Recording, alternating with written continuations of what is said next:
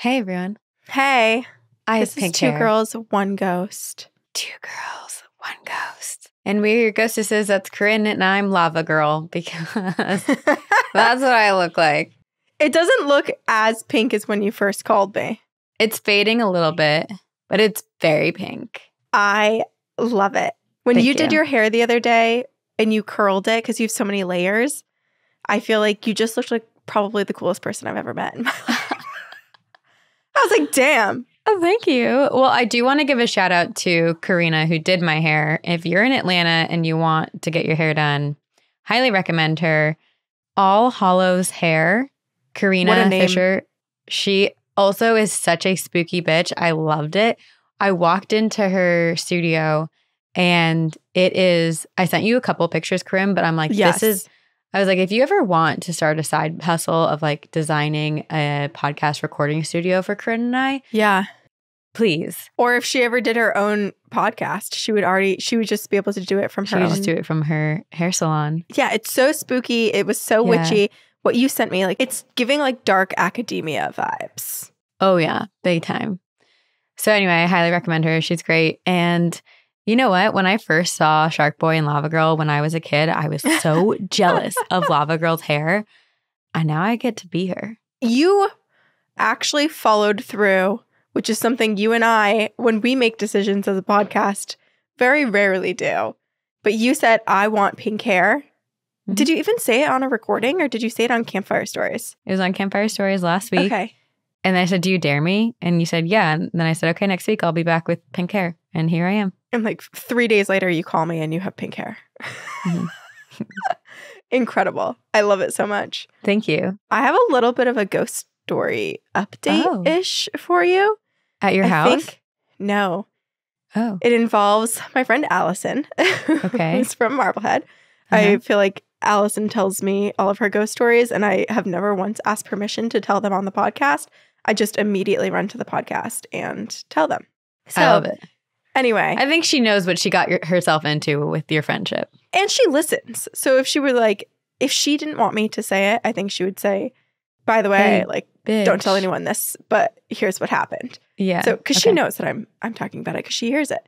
Anywho, probably like 6-ish months ago or more, I came onto this podcast to talk about how she had told me that in her You dad's... came on to this podcast. I guested for the first 5 I minutes. guessed it. Also, apologies to everyone for the nasally sound coming out of my mouth. I have a cold and I feel like I never get sick, and now I'm such a baby when I do get sick. Anywho, Allison's dad works in this old, it was like an automotive shop. He doesn't use it for that, but like that's what it once existed as. And so it kind of has this warehouse vibes. And I know I've talked about times when, you know, like the lights would turn on and off and like the knob is basically impossible to push up or down. And so there's just like a lot of odd things that have happened in there. And Sure. probably about 6 or so months ago, maybe a little bit further back in time, he had been, did I tell you this? That he had been pushed to the ground, that there was such an extreme like jolt of energy that went through him. And he basically like fell back. And he was really confused because he had been sharing this space with whatever paranormal activity was going on in this Mhm. spot for a long time. And it never felt aggressive. It never felt nefarious. And so he was just kind of like, what the hell was that? Why did this just suddenly Yeah. happen to me? Like it felt, Seriously. not knowing why or what that was, it did kind of feel like an aggressive move. And so Absolutely. it remained a little bit of a mystery until a few days ago. We got answers? We got answers, which is like, Oh my I was telling gosh. Allison, I was like, this is the coolest thing when stories kind of like unravel and unfold. And Come full had this circle. not happened, he would have never understood what he was experiencing in that Okay, day. so what happened? So at his shop, there is a part of his like driveway at his office. A lot of people end up using to like just turn around, basically. He noticed the other day that a car had pulled in, but they didn't pull back out. So he went out to be like, hey, can I help you? Like, what's going on here? And got to talking with this man who had pulled in, and the guy was waiting. He was like, oh, sorry, like this place had been abandoned for so long. It was one of my good friends who used to own this place and use it as an automotive shop. So sometimes when I'm early for like an appointment in the area, I will just kind of hang out and park here. I didn't really realize it was in use. Sorry about that. And Allison's dad's like, oh, and so like it starts to kind of talk with this guy about the history of this office and his friendship with this guy. Also, sorry, construction. There's so much, I'm giving so much noise that is not good for podcasting in this exact moment. But he, in speaking to this man, learned that the person who owned the building had died of electrocution. So when he felt that extreme like wave of energy and like basically shock go through him that pushed him down to the ground, it was not a spirit coming up and pushing him. It was likely that person trying to kind of show him what happened to him or some sort of like residual imprint of that event. And it happened in the shop. I believe so. Whoa. Oh my gosh. Yeah. That's so tragic. I know. But the fact that he was able to get that answer. Yeah. And I hope he like speaks to the spirit in the warehouse now and says like, I know who you are. Yeah. I see you. I acknowledge your existence. Right, because it never felt peace. bad before. It felt like they were just kind of coexisting, like they were maybe buds or something, you know, coworkers in the same space. But I did think it was really lovely, despite how horrific that person, his death was. I found it quite lovely to like have the answers of what happened and realize that your relationship that you had with what you thought was the energy and the spirits around you was accurate. Because this was like the one outlier event that felt weird, where he was like, what is this? Even when you explained it, though, it didn't sound like he was scared of it. It was almost like a shocking, like this felt weird. It didn't feel like it was a malicious intent, at least the way that you reiterated the story to me. But wow. Pretty wild. That's amazing. And also sad, but what a cool full circle ghost story, which is so rare. It's so rare to actually like get an answer to understand what actually happened to you. I know. And then I defaulted to telling her about Greg and Dana Newkirk and that interview that we had with them, and just kind of like them talking about like finding all the clues and the pieces, and they're not always in order and they don't come when they're necessarily supposed to, but you just have to like remember them and kind of piece them all together when the time comes. That was one of my most favorite conversations. I could talk to Greg and Dana for hours and hours and hours. I know. We should just have them be 2 more people on our podcast and just the 4 of us every single week. Yeah. Which is really unfair to them because they know so much more than we do. So it's just us just listening and being like, whoa. Right. Which we could basically do by listening to their podcast. Right. But we want to be a part of the conversation and ask questions. We want to ask questions live. I do have a book recommendation for everyone. Ooh, okay. And at this point, we have not yet had, when we're recording, we have not yet had our book club discussion of A Court of Thorns and Roses. So we haven't picked our next book club book. Once we do, we will announce it. And I think when in doubt, go to our Instagram, because we'll have a highlight on our Instagram, which will be about our Patreon. About a book club. And book club. So you can check out what we've decided, which always happens at the end of the book club discussion. So when people join our Patreon and join the live book club discussion, at the very end, people pitch books. We all choose, and then we gather back sometime again within the next couple months. Quarter. Yeah. So last time when we were trying to pick a book, one of the books that was recommended was The Sundown Motel. And it's written by Simone St. James, who wrote Broken Girls, which we read many moons ago as a book club. Before we even had an like official 2 Girls, 1 Ghost book club on our Patreon, we had decided to read that. You and I read it together, and we talked about it on the podcast and with you, all of our listeners. Yeah. And actually, I kind of feel like because there are other listeners who run book clubs through Goodreads and through Facebook and stuff. So that happens a lot more frequently if people are looking to get into a book club outside of the quarterly one we do. I would recommend that. But I kind of think, I might be misremembering, but like, is that how we found that book in the first place? It might have been. But so Simone St. James has written a couple other books. The Sundown Motel is one of them. I have like 100 pages left in this book, but it's really good. I feel like she does a really good job of telling stories that are split timelines. So it's like one was past, one is present, and they're both like really haunting. It's kind of investigative. There's a mystery, an unsolved murder of some kind, and a lot of hauntings. I love this. So if you like a book that is a little bit spooky, but murder mystery, I highly recommend Sundown Motel. Okay. It's a good read. I'll buy it. Why don't I just give it to you? I'll just give you my book. That would be I'll nice. send it to you. Thanks. Yeah. But I have been buying a lot of books and not reading many books because I'm kind of like I have that problem too. backpiling as many as I can because I know that when I go on my maternity leave, like I've had friends be like, here's the thing about maternity leave is if you're planning to breastfeed, like you can't do much. Like you're just kind of like tied to your house and to your baby. And so, yeah, you're always busy with that, but you're like not mentally stimulated Doing a lot much. of the time because Yeah. they're always sleeping for the most part, or you hope that they are. Yeah, for the first couple months, yeah. Yeah. And so I had a few friends talk about like different TV shows and I was like, I don't want to be like baking my eyes into the television and rotting my brain the whole time. So I've been collecting like a huge stack of books. I'll have to show you because I bet you've read most of them. Yeah. Well, I'll also send you some. Why don't I, every Please. time I finish a book, I'll just send you my books. My care package. Or you can, Yeah. Well, I feel like you finish a book like multiple times a week. So you can just once a month send me some. Forget sugar mama. I'm your book mama. I need a book mama. Everyone needs a book mama. But yeah, highly recommend it. Do you need book recommendations or do you have plenty? Okay, here's one of my challenges. Okay. I don't shop on like Amazon or Barnes & Noble or anything for books. I always go to local bookstores. Yeah. And I have gone in the past 2 weeks probably to 5 local bookstores in the North Shore. Like whenever I'm in Lynn, I go to one. I'm in Beverly, I go to one. I'm in Salem, I go to one. I'm in Rowley, I go to one. You know, like wherever I am, I pop in.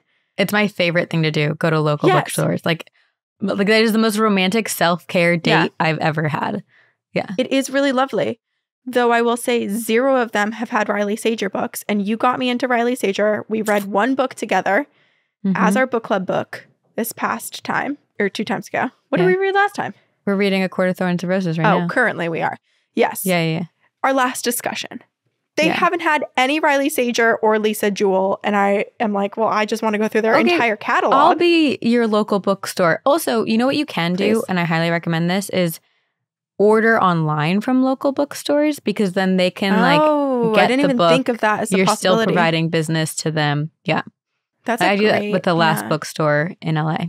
Okay. That's a great recommendation. I totally did not even think of that as a possibility. I was like, they're small, they're local, they don't even have a website. But that's the not magic of the interwebs. But this is an episode where we talk about paranormal stuff. And if you're new here, we at Two Girls, One Ghost spend about 10 to 15 minutes in the beginning of the episode shooting the shit, but I don't like that term of phrase. We just chat. We tell you ghost stories in our lives. We also tell you updates on our lives. Sometimes we talk about the weird things that our bodies are doing. And then we get into the paranormal where we do research stories every week. And we also do encounters. So those are our other types of episodes. But here's something for all of you to know. When you're listening to our podcast, we love the paranormal. We want to suspend our disbelief and we want to believe. We know that not everyone believes in the paranormal, and that's totally fine. That's your prerogative. Go for it. We are not going to tie you down and force you to believe. We might if you give us the opportunity, but we won't force our opinions onto you. We just want to share good stories and just know we believe because we want to believe. We understand that there is healthy skepticism, but if you are providing a ghost story to us, who are we to tell you that that did not happen? No, we're not. I mean, I don't think we ever think that. Ever. So for people who have some skepticism, know that that's not our natural track because we both come from very haunted backgrounds, very haunted homes, very haunted lives. So we've experienced a lot. Therefore, we do realize a lot of other people out there have experienced a lot. I will say if you are here, hopefully it's because you have a little bit of interest enough to be open. You're curious about it. Or you can just be here, not believe in any of it, and just enjoy ghost stories. It's one of the oldest forms of storytelling. Let us lull you to sleep. Also, we might end up making things worse in the sense that we have twisted, dark minds.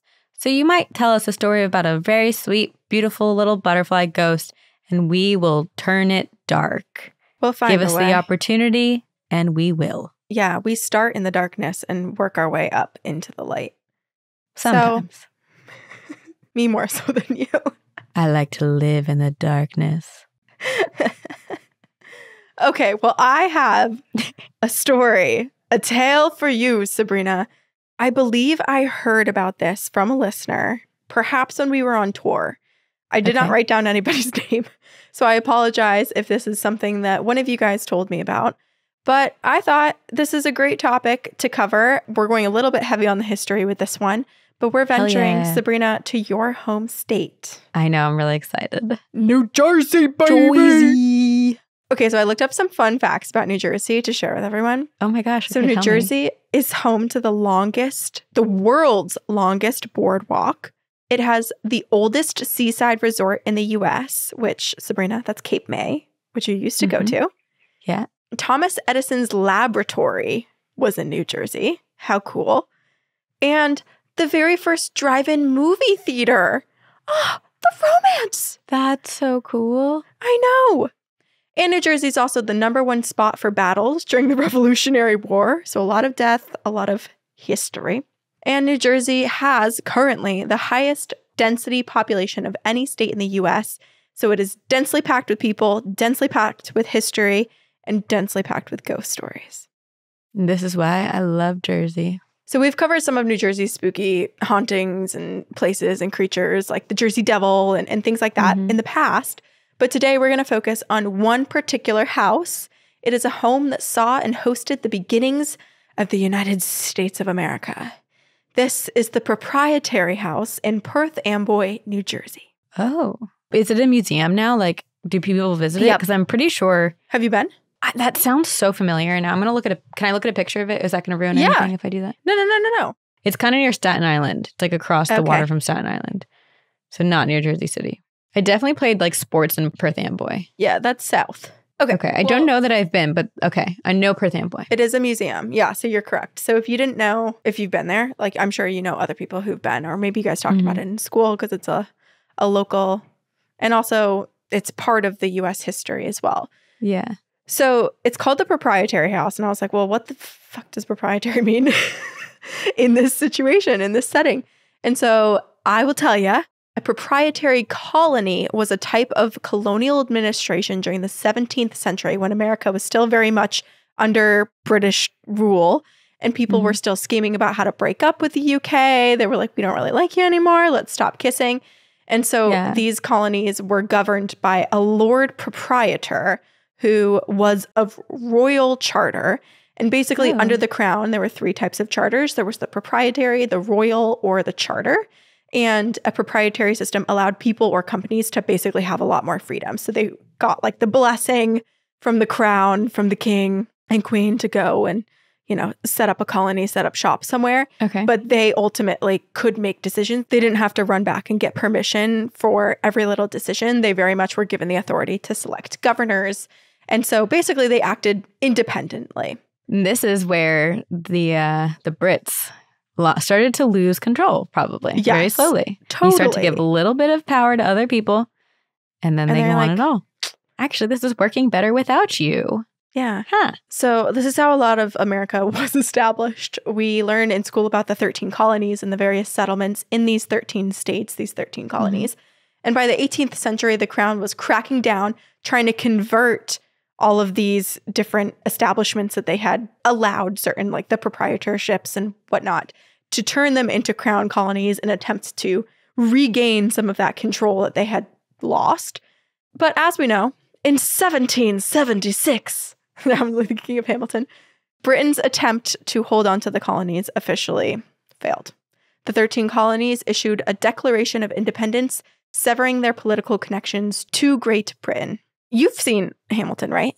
Well, I haven't seen it on Broadway, but I saw the Disney version of it. Yeah. All I can think of now is just the King George. I love him in it so much. I know.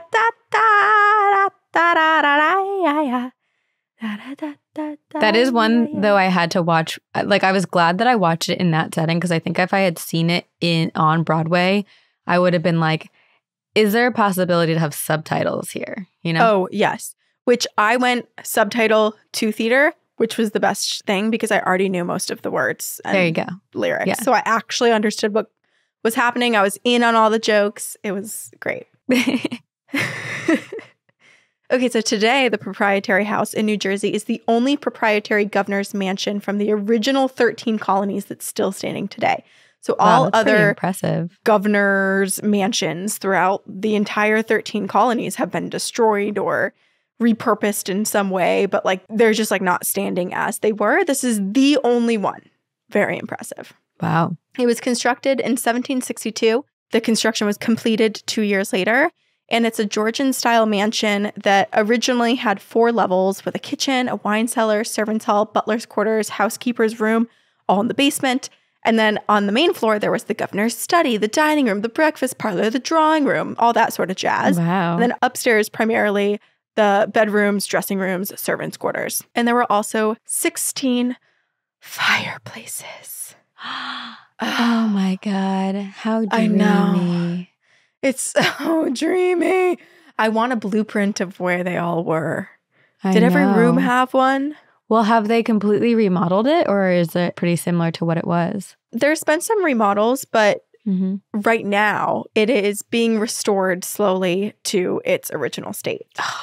That is so I don't know how many cool. fireplaces they're like putting in or if they all stayed. I don't know those details. Right. But this place was first occupied by Chief Justice Frederick Smith, and with the permission of the proprietors, because they had to grant him permission, he was able to stay in this house for a very short amount of time. But by May 1773, the mansion was spruced up again after he spent, I think, like a decade or something in here. And then they were like, you know what, we're taking over the mansion again. We're sprucing it up. We're making it pretty because maybe he didn't take good care of it. I don't know. But they were prepping it to be the home for the royal governor of New Jersey. And do you know who that royal governor was? No, I do not. 'Twas William Franklin, who was the illegitimate son of Benjamin Franklin. Oh my gosh. I know. I was like, wow, it's so Ben. weird how, when you really think about it, all of these like big names that we learned about, we knew nothing about them, you know? No, we did not. Yeah. We barely know anything. What I know of Ben Franklin is that I hope to see his face when I pick up money on the street because he's on the $100 bill. It's a good one. So that's, I do hope I see him often. Yes, yes, yes. I have never been graced with that opportunity, but maybe one day. Me neither. I think I've only ever found money on the ground once, and it was in Thailand, in Bangkok, like the busiest city. So like we were like, what do we do with this money? And so we kept it. Yeah. I mean, if money comes to you, that's it. If there's no one around like frantically looking for their money and you kind of pause for a couple minutes and still nobody. Right. It's a public space. You're not like in a bathroom or something. Like, yeah, whatever. Right. And to be fair, it wasn't that much in currency.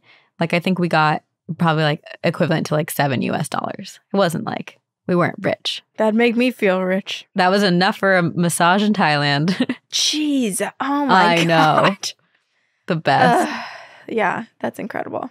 Also, side note, I learned this in researching William Franklin, that Ben Franklin was born on Milk Street, which, Sabrina, I have taken you to Milk Street. It's in Boston, and it's where Ogawa Coffee is, where, remember like the cappuccinos, and they do like really cool cappuccino foam art, and we went and got like gravestones and bats and ghosts and stuff during October. Benny boy, he was birthed right there. Right there? Wow. Yeah. Okay, but back to William Franklin. So we don't really know much about the identity of William's mother, but we do know that shortly after he was born, he moved in with Ben, his father, into his home, and it was there that he was raised in his home. So, you know, quote unquote, illegitimate son or whatever, but like really it doesn't really mean much in terms of what his childhood was like. As New Jersey's royal governor, he did some really great things for the city of Perth Amboy. He raised money to fix and build roads and bridges, and he introduced a farmers' welfare program, which I don't know any more details, but just like the title of it sounds great, and I feel like that probably was very needed. And he also established America's first Indian reservation, which, you know, that's a convoluted topic. Like, what was his responsibility in displacing the people to begin with? Did it influence other people to push others out and be like, you're only allowed in this one little spot? I don't know. But it was listed on his can of accomplishments. Opened. Yeah, a can of worms are opened. But for the most part, William was held in high regard by the people of New Jersey at this time. But William, there's some drama because he was a loyalist to the king. And so when the American Revolutionary War came into play, it really caused a rift between William and his father. And William just would not budge. And Ben was like, what the fuck are you thinking? Like, this is America, baby. release your relationship with Britain. And William was like, no. And then he's like, okay, well, then you're not my son. And then he was like, well, you're not my dad. And then they basically became estranged. Wow. Yeah. Big drama. I mean, it is interesting because even today, like in today's day and age, I think politics can very greatly sever relationships. Like I have very different opinions than my parents. I'm fortunate enough where I'm like, you know what? I'm not going to be able to change my parents' opinions and I'm just going to live my life over here. Still love them. But I know of other people who it has like severed relationships. Right. Like their choices and their beliefs don't affect your day to day and your ability to like live and have relationships with other people. But that's not true for a lot of people. But it is interesting with Ben and William because it's like, you know, William was raised by his father, Benjamin Franklin, who was one of the most influential people when it comes to founding America. And so it is interesting that like his beliefs didn't really trickle down and that there was. I mean, I think it just proves that nothing really has changed in the terms of humanity is we always want to have this like independence from our parents. Like at a certain point, children do rebel against their parents. And I think that has been true throughout history. Yes. It is interesting though, because I feel like if I had to guess, I would have said the opposite for like what team they were on, because typically it's like the older you get, the more headstrong you are in the beliefs you already have. You're stuck in your ways, and then it takes the younger person to come in and be like, let's change things. Let's be flexible. But it was the opposite. So they're estranged now. They like basically don't have a relationship. Franklin moved out of the Proprietary house in 1776. Well, rather, he was forced out of the house. I was going to say, why would you willingly move out of there? Right. A beautiful big-ass mansion with 16 fireplaces? You wouldn't. But he was in right now. Yeah, please invite us over. He was ordered to be held under house arrest.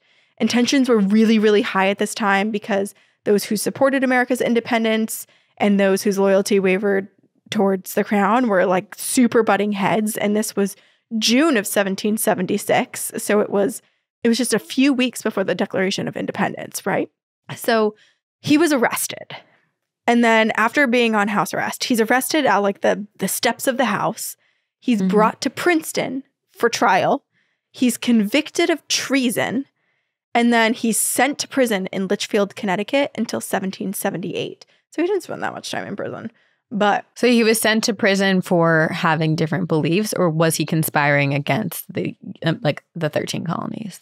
You know, I don't know. I did try to look up some details of his arrest, and it was really just falling back on treason. And I'm curious if this is something where it's like one of those historical moments where it's like, was there actually proof or not? But to be honest, I didn't look that hard. So maybe if I'd spent 5 more minutes, I would have an answer for you. To be fair, you are giving us a lot of history, and I'm really appreciative of it. And 14-year-old me would be like, who are you, Sabrina? So, yeah, you know what? I'm here for it. Okay, gets the point.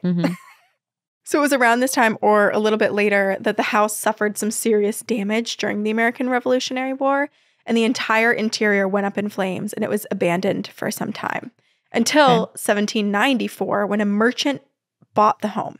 This guy said he was a merchant from Perth Amboy, but really he was basically a spy because he was an operator for the British Secret Service.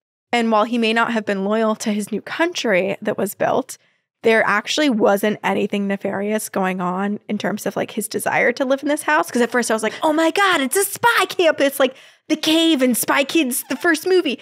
No, he just wanted the nice house. He fixed it up. He put on a new roof. He was really just, trying to make it a livable mansion. He was just totally fixing it up. But in my mind, he was a crazy secret spy government agent. Have you watched the new Mr. and Mrs. Smith on Amazon? I did not know there was one. No. Okay, I didn't either. It's so good. It's with Donald Glover and then Maya from Pen 15. Oh. And so it is like a drama, but it is also a comedy, and it is so, I really, really loved it. If you're looking for a show, highly recommend. Mr. and Mrs. Smith was the first time I heard the word pussy used other than to describe a cat. You did tell me that. Yeah. Yeah, I have some weird memories associated with that movie. But I'll watch it. Okay, so the house, or maybe this man, seemed to be a target because once again, a fire destroyed the home. And this is also one of the confusing parts of history because there were multiple articles that I read that described 2 different fires happening. And then there were multiple articles that I read that kind of described only one. And so I'm not sure if the timelines are off here, if there was only 1 fire ever at this house or if there were 2. But I'm going to say 2 because I did find a few different sources that said that there were 2. Okay. So a fire destroyed the Proprietary house.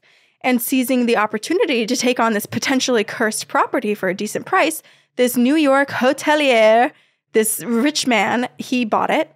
He added a large 3-story addition. He added 2 stories to the main house, and he opened up the Brighton, a very popular hotel. Oh, and in his, yes. I did not see that coming. But I guess he's a hotelier, so I should have put that together. Yeah, he had some funds, he had some money, and he was like, this will be a great spot. It had a lot of properties. It was like very, very beautiful. It had water access, like it kind of actually reminds me, I don't know if anyone's ever seen it, but the Woodstock Inn and Resort in Woodstock, Vermont, which is where I did my bachelorette, it kind of looks like that house. Interesting. It's like this quaint yet kind of grand estate. Is it colonial in style or what's the? Yeah, it's like a Georgian colonial. Okay. Yeah. There's a place called Washington Crossing Inn right next to my mom where she lives in Washington Crossing, Pennsylvania. And that's what I'm kind of imagining it looks like. Yeah, no, I'm sure it does. It has that like colonial face where it's just like, like the classic box. But this guy, when he bought it, he did do some renovations. So he took some of the original designs out of the house. Like there were these massive like brownstone steps that led up to the house. And he took them down to add a 2-story porch. I don't know if it was like a full wraparound porch or just that's like kind of beautiful, but like, somewhere to like have a rocking chair and enjoy the scene. Of course. Smoke a cigar, smoke your pipe. Yeah. Read your book, watch the people, all the things. Get some fresh air because no one was washing their undergarments daily back then. Yes. Let the breeze waft up your pantaloons. And also the grand entry door, that was replaced. And so really just like the majority of the woodwork in the home was kind of more of like from this era, from the renovations he did in 1808, because he did change a lot of the interior. But it's not like he was making poor decisions either. Because like at first I read that and I was like, how dare he take out the character of this historic home? It's still a very stunning property. And also this is still like what, the 1800s? So still very historical in terms of when he's adding the addition onto it. Totally. Yeah. I mean, like people were pooping in pans underneath their beds when it was first made. So let's not judge things too harshly here. The lawns, though, were very beautiful. They're surrounded by trees and shrubs. And he like made it so that it was comfortable to go on these strolls outside, which sounds so beautiful. There were these stables on the property for 60 horses.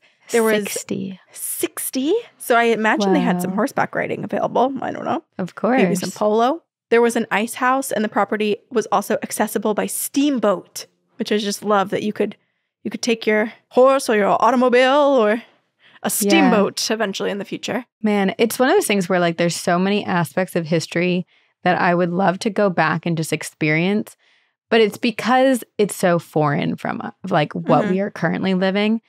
Yeah. And I'm sure it has lots of qualms. I would absolutely miss a lot of the modern day novelties that we experience. But I think it's a little bit more simple. Yeah. It's just the hygiene piece of it. I could do with like relying on a fireplace and wood for warmth and, opening all of the windows and stuff for a cool breeze and do that. I could live that way. It's the hygiene piece of it that I could not. But knowing what you know, if you're going back in time from now, you would be able to make sure you take care of your hygiene. Especially if you're living in such luxury like this, they're running bathwater. True. Yeah. And I mean, when I go back, unless I end up being a servant, if I am like the person who lives in the mansion.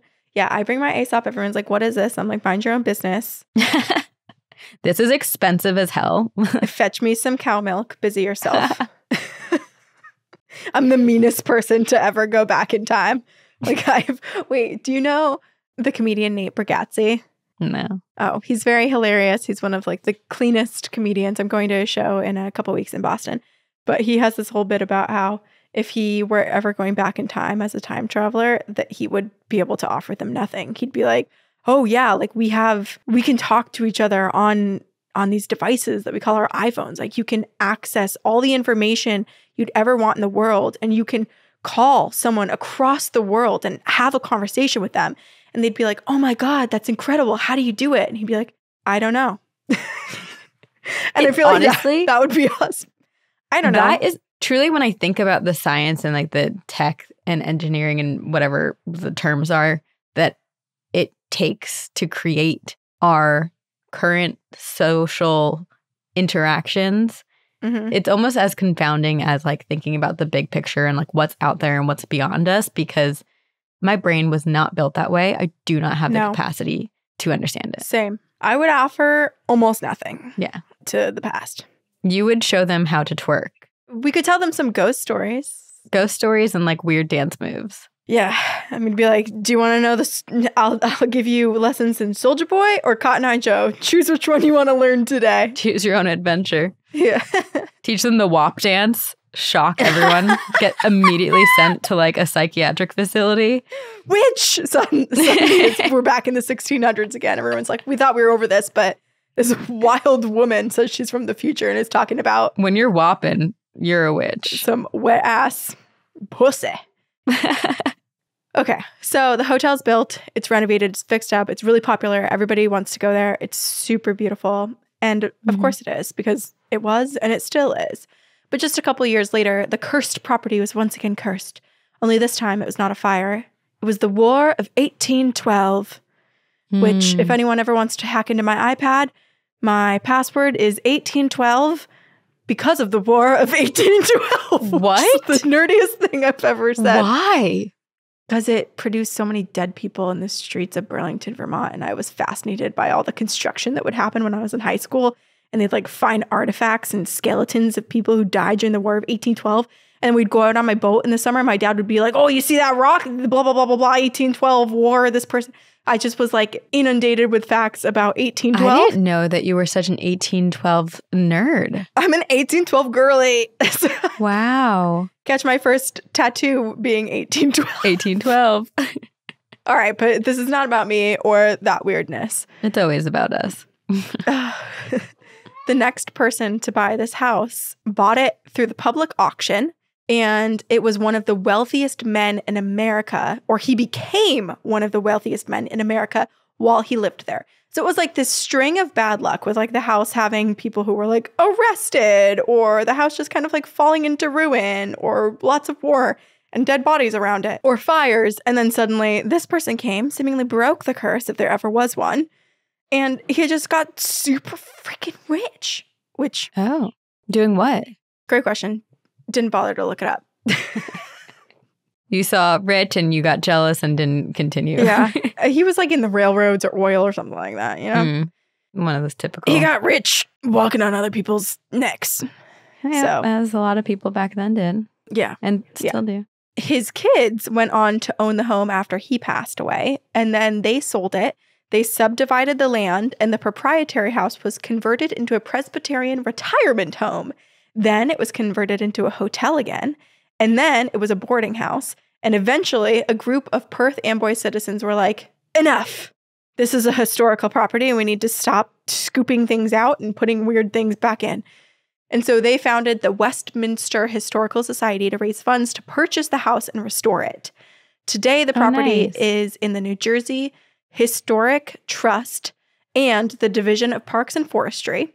It is also registered on both the state and national registers of historic places. And then in 2011, they began the restoration project to restore the house to be historically accurate to its old time period, its original state. That's really cool. Yeah. They like analyze the woodwork and the paint colors, and they have all these old records and stuff. Wow. And so they're working very slowly over time, but working to get it back to its prime so that we can visit it and kind of like see the history. And I think that's also hard. It's almost harder now to restore because a lot of the materials used back then, one, now are so extremely expensive in today's day and age. But then two, like a lot of it had really toxic chemicals and things in them that would kill people.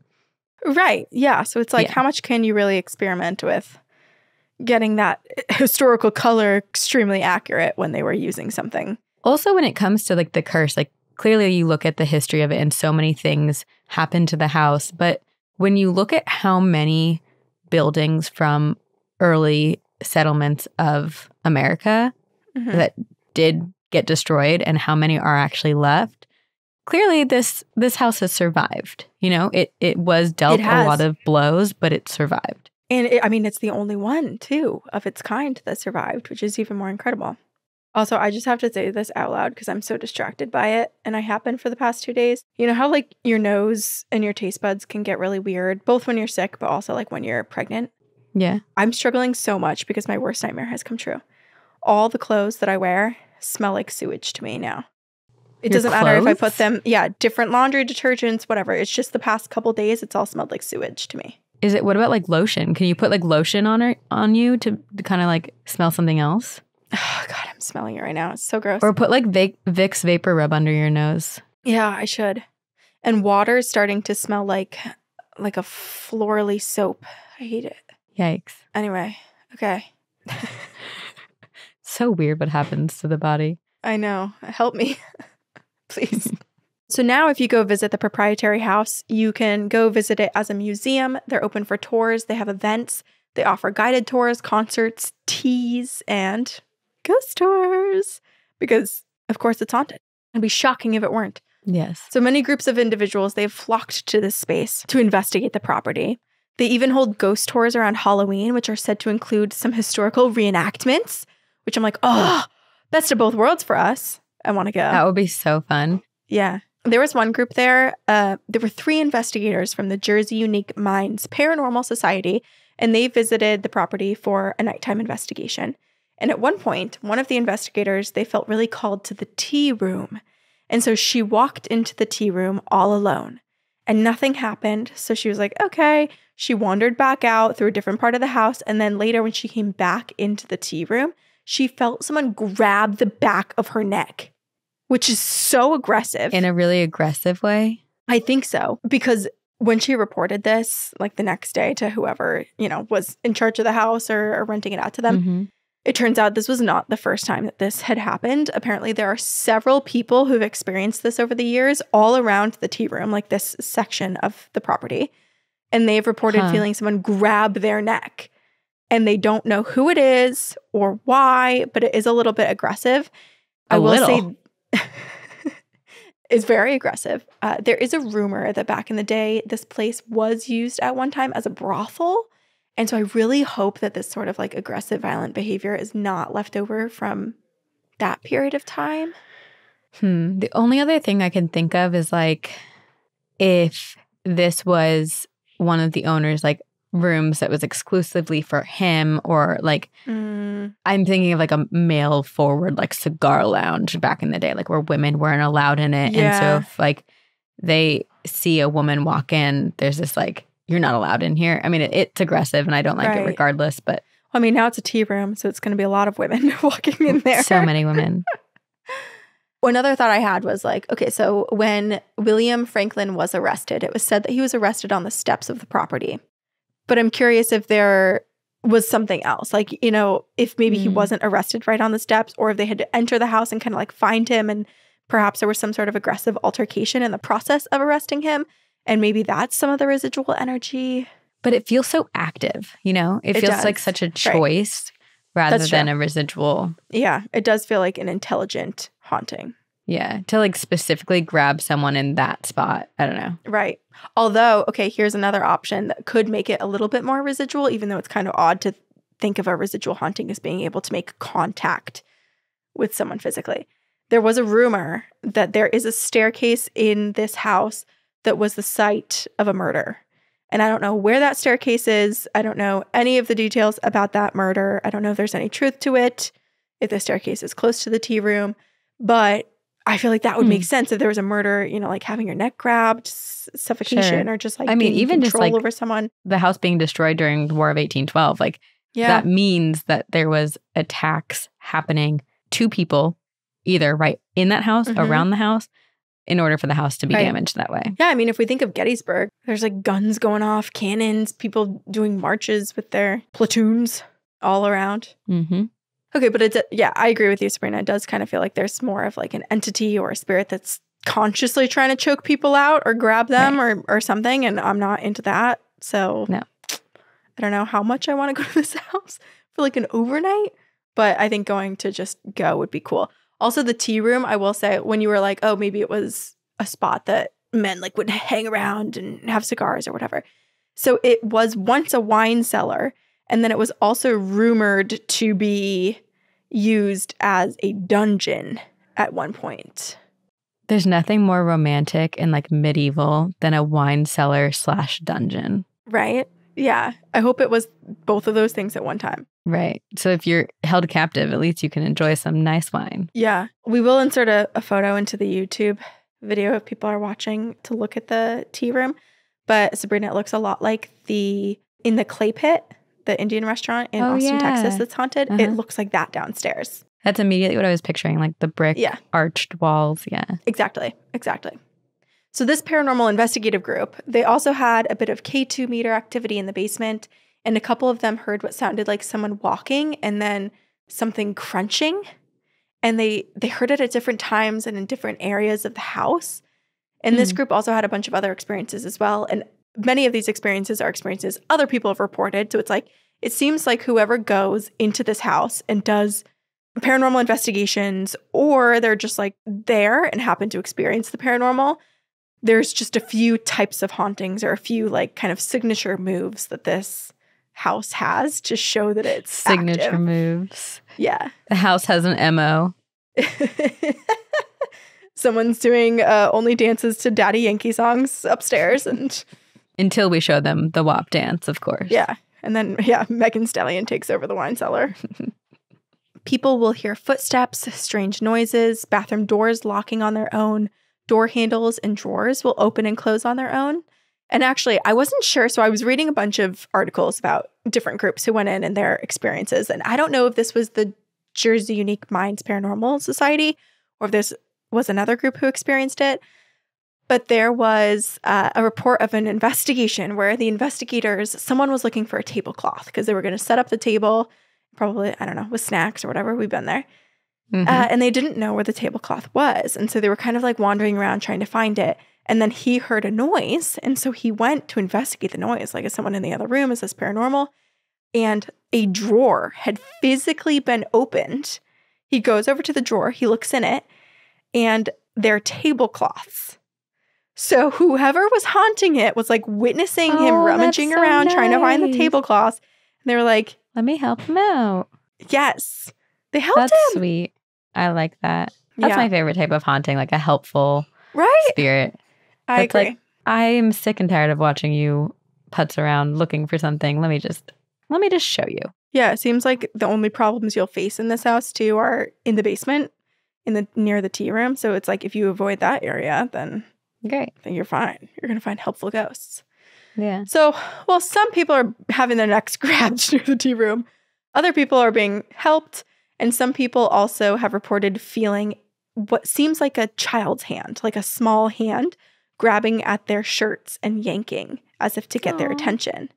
And not only that, but the top floor of the building was used as an office space. I think it might still be used as office spaces for, some of those like historical society, different divisions. Kind of reminds me of like the Rhode Island Historical Society, which is like in that beautiful old house, but it's office spaces. Right. The top floor is like everybody has a different office and they're all doing different things for it. So someone had said that one day in her office, this like old children's toy appeared and she was kind of freaked out. And she was like, how did this get here? Went to her coworkers and all of them were like, what the hell? How could this get here? And the mystery was never solved, I guess, because it's like no one admitted to it. Everyone seems very... What'd they do with the toy? Like, where is it now? I have no idea. That to me sounds like a reason to believe that there's a part of the paranormal world that is just like dimension hopping. Like, or like glitching into a crossing of timelines. Totally. And also it's like, well, if there is a child here, if this property is big, who knows if this child has wandered outside of the house? Who knows if he goes home with people sometimes and then returns? Like, what if he stole it? What if he saw this toy in someone's closet in their basement tucked away in their like keepsake box. And he was like, oh, this is awesome. I'm going to take this home with me. And then found a little hiding spot for it so that he wouldn't get in trouble. And it just happened to be under this woman's desk. I don't know. I kind of feel like this kid was playing with this toy in a different timeline. And this kid, like, I'm thinking like 1800s. And this kid all of a sudden is like, where did my toy go? And like they're dealing with the mystery of his toy just completely went missing. Yeah. And it's because it came to our timeline. It's like Halloween Town when people lose things and it goes to that one guy's house. With the socks, missing socks. Yes. Yes. Yeah. I love that. Okay. So this little boy, when he is seen, people say that he's dressed in blue. And so people are attributing some of the hauntings that are happening there, some things being like moved and misplaced with this little child wearing blue, this little boy. Who is he? We don't know. Why is he there? How did he get there? We don't know. But he does seem to be kind of interested in the people around him and people who are coming into the property. He isn't too scared of, the living activity happening in this house. It is said that he actually opened the door one time for a delivery man, and he led this man up to the 3rd floor for the delivery. How they figured out it was a ghost, I don't know the rest of the story. That was all that was said online that I could find. But yeah, he was like, oh, who are you delivering to? Oh yeah, they're upstairs. I'll show you. That is so cool. Oh. Okay, and here's a call to action. If anyone is a delivery person, if you're like Uber Eats, FedEx, UPS, whatever, Laser Ship, what are some weird ass things that you've encountered on the job in the delivery process? Construction workers and people who like set up security systems in houses. Like, I just want to know all the stories. I also would love to hear from like 911 operators, because I'm sure there's probably like paranormal like calls that come in. I would love to have a collection of those. How do you even know? How do you differentiate? I guess if it's like a vacant house. Well, it always makes me think of the 2nd or 3rd Conjuring movie, the one that took place of the Enfield poltergeist, when they first called the police, and the police were basically like witnessing all of these weird things happening in the house, and they were like, we are not qualified. Goodbye. Yeah. Or even, do you remember the Bell Witch? I feel like I go back to the Bell Witch Cave so often over the past 7 years of us podcasting, and we did cover it right in the beginning. But the Bell Witch Cave, it was like the sheriff and a bunch of his like fellow law enforcement slept over on the property that one night, or they like, came to try to sleep over, and they were so scared that they ran off the property. Interesting. I'll have to go back and listen to that one. Yeah, something like that. I know, me too. Guests on this property have also reported seeing the spirit of a woman. We have a lady in white at the Proprietary house in New Jersey, and she stands in the dining room window, and she has been wandering other parts of the mansion as well, once descending down the staircase in front of very surprised and confused witnesses. Ooh. And apparently there's even a ghost from the Revolutionary War. There's a soldier here, or maybe soldiers, because guests have reported seeing Revolutionary War soldiers wandering the grounds. They often appear as shadowy figures. People hear really heavy footsteps, and they're basically theorizing that these are the weight of the shoe is because they're these like colonial era boots that soldiers would wear. Sure. And there are a lot of orbs of light that are also seen, and people have attributed, I don't know why, but they've attributed the light orbs to the Revolutionary War soldiers. I'm sure there's probably some connection, or like they hear something in tandem with it to try to tie those together. Yeah, like maybe they're all always like out in the field or something, which is where the soldiers are seen too sometimes. But yeah, that's a little bit of the history and some of the hauntings at the Proprietary house in New Jersey. Wow. So it's your home state, Sabrina. I'm curious, what do you think? Do you think that this should be added to our list? Or is it just a drive-by? I would do an overnight there, because it doesn't seem, well, one, I think it would be beautiful to do. It's one of those houses that I would just want to wander the interior. Honestly, everyone just open your doors. Let me just wander around real quick. I won't take anything. I just want to look. And it's not terribly scary. I feel like you could learn a lot of history and perhaps contact. Maybe even, I feel like this is one of those places you could potentially have like a glitch in the Matrix time glitch experience. Yeah, especially with the toy and not really having an understanding of how that happened. Yeah. It very much could. The little boy could lead you into the portal. I would love that. I almost feel like, to be honest, it's a little bit haunting light for my taste. I might have to go to the tea room to experience the thrill in life. Yeah, I'd be like, oh, of course I'll go there. It's just the threat of my neck being grabbed by the tea room that I'm kind of like, I don't know about that. Because everywhere we've gone and investigated so far, there's no reputation of like being physically attacked. Grabbed. Yeah. Well, yeah, you're right. Conjuring. That's not true. Except for when evaded the being grabbed. Yeah. That was like a specific target. Sure. Versus just like general people going in. Yeah. We set intentions and say like, hey, so-and-so would like to be touched. So-and-so would not like to be touched. Mm-hmm. If you touch us, it has to be polite and kind. No grabbing, no meanness. Yes. So I don't have a story specifically about the Proprietary house, but I do have a story that takes place in New Jersey. And Great. It is from our listener, Rachel. And it has a couple parts to it because Rachel sent us updates, but they're all pretty short. Okay. So it is called Hat Man in My New Apartment. Hi, ladies. My name is Rachel. I adore your podcast, and I have been listening for over a year now. You make my job a little less monotonous, and I listen to you guys so often that it feels like I'm just sitting with friends at work.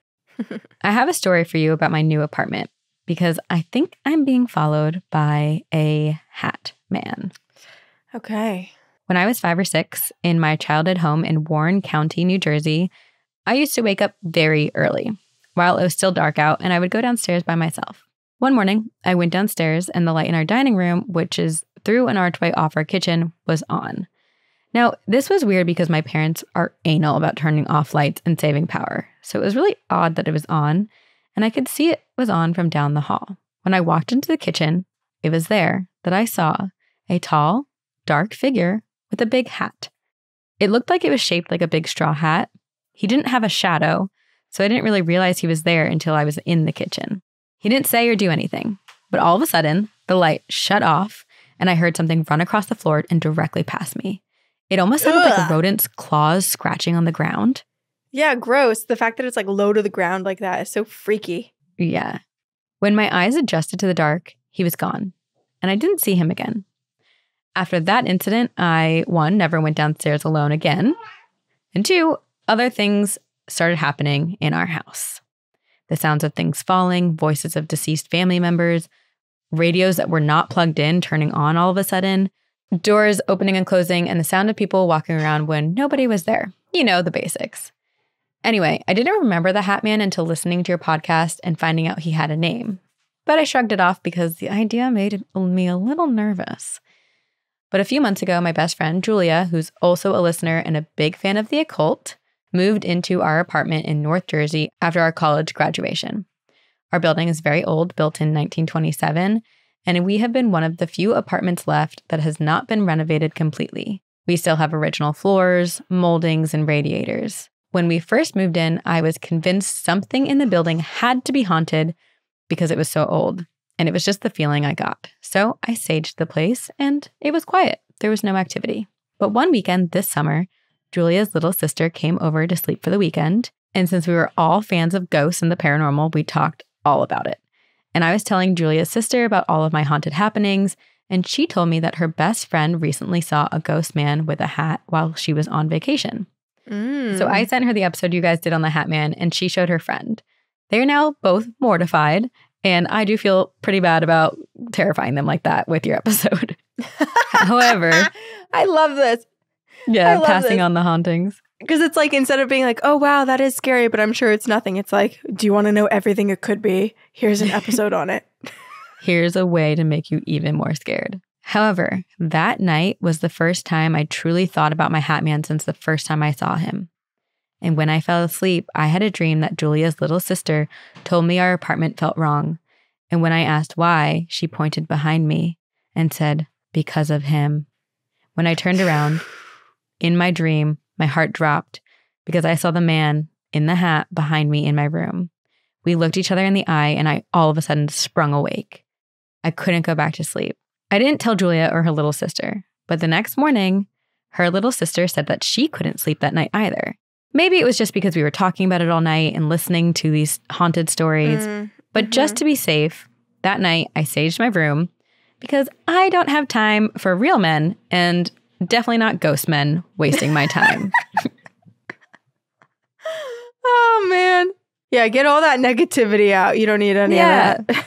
Since that event, whenever I'm home alone at night, after my door is closed for the evening, I will hear loud thumping on the floor in the living room, which is right outside my door. It's as though someone is slamming furniture down on the floor. It stops if I leave my door open, but when I leave my door open, I get like a really bad feeling that I don't like. Oh. I have a feeling that because I've saged my room, that this hat man can't enter it. So he makes noise outside of my room because he's frustrated, and he likes when the door is open because then he can see me. Yep. Most recently, when I'm laying in bed and my window is open, I can hear a man whispering. I can never understand what he's saying, but it sounds like he is all around me until I close my window or reach for the sage. I'll be saging my apartment again this weekend since the whispering has just started. I don't feel unsafe. I never did, but it feels unsettling to the point where I feel like he needs to be warded off. I just want to take a nap without a ghost whispering sweet nothings to me through my window. Okay, and now update. Hi girls, me again. So I haven't had a chance to sage since my last email, and I am in trouble. I have a very good friend who lives in London named Danny. She is sadly currently battling cancer and just had a double mastectomy and has been doing well after a long period of bad health problems. Oh, good. She initially was told that she may only have a few months to live, but now things seem to be going well. Yay. Yeah. So her friend convinced her to go to a psychic. Despite her being a skeptic, she was like, okay, I'll go just to see what my future holds. So she went, and they told her the usual stuff, saying she'll die younger than she's supposed to, but will still live a long, full life. Because she's a bit of a pessimist, she thought it was BS. Until she was walking out of the shop. The psychic was like, wait. The psychic asked if Danny had a friend who was from a faraway place who was being followed by a hat man. Stop! That's too specific! What is this psychic's name? We need their contact. Danny said yes. And the psychic told Danny, tell your friend she must take care. Danny immediately called me because I'm her only friend in the US who talks about ghosts, and Danny has never believed in ghosts, but she was shaken when the psychic asked her that. Oh, safe to say, I'm leaving work early today to sage my apartment. Okay. Holy now, shit. Also, this is from 2019. These are all like updates from 2019. Yeah. So then a week after that second follow-up, Rachel emailed, hi again. This past week, I was finally able to sage my apartment following my friend's spooky visit to the psychic. In the middle of saging my apartment and praying, a big black bird hit the window in my living room when I was right next to it. No. This bird fully smacked the window and was stunned for a few minutes, laying on top of the AC unit. I was so scared it was dead until I tapped the window and saw it was alive and it flew off. Oh my God.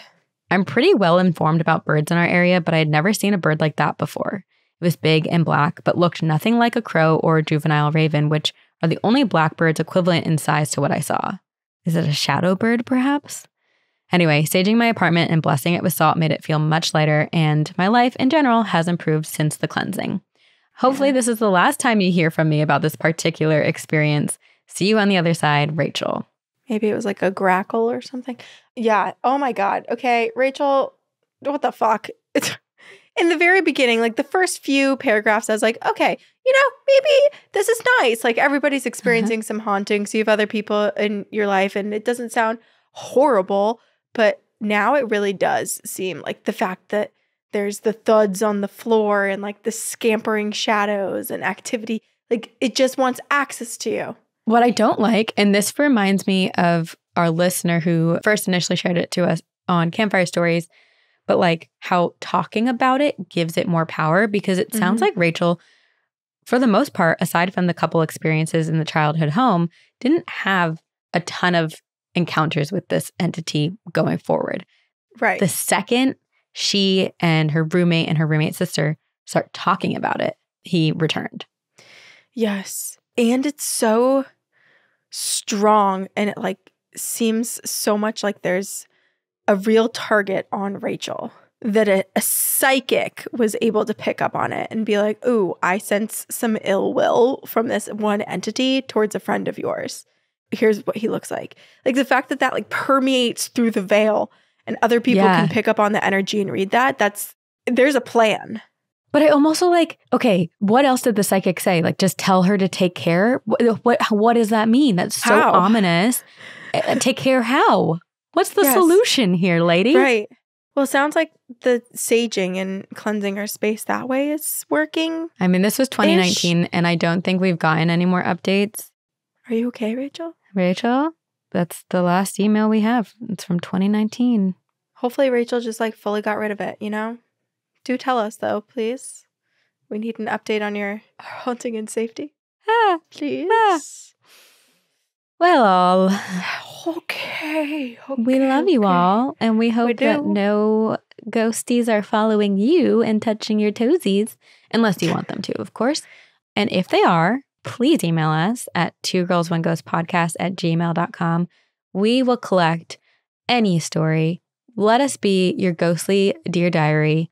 Send us even hauntings that haven't completely found their conclusion. Just let us know what's happening. Active hauntings. We hope it's not scaring you, but we do love active haunting stories. We love when you're haunted. We love when you're like going through horrible hauntings and you share it with us. And we get to be from the safety of behind our computers being like, wow, that sounds awful. Yeah. But hey, maybe sharing it will give it less power because then you're not alone. Or also we can harness the manifestation powers of this community, which I'm really leaning into lately. And let's just be a big ass coven and banish the negativity in the world. Yeah. Well, if you want to fall further down the rabbit hole that is ghost stories with Two Girls, One Ghost, you can follow us on social media. You can rate and review us on iTunes and tell other people about us, which is so helpful because then you grow your personal community of ghost lovers and can converse with people about that. It's a pyramid scheme. And then also you can join our Patreon. We have some awesome things on Patreon. It's just one tier, $5 a month to become our most haunted friend. We have a Discord that has a Patreon-only channel. People are conversing all the time there. We go live on Patreon every once in a while. We also have ad-free and 1 week early episodes. Every single episode book club.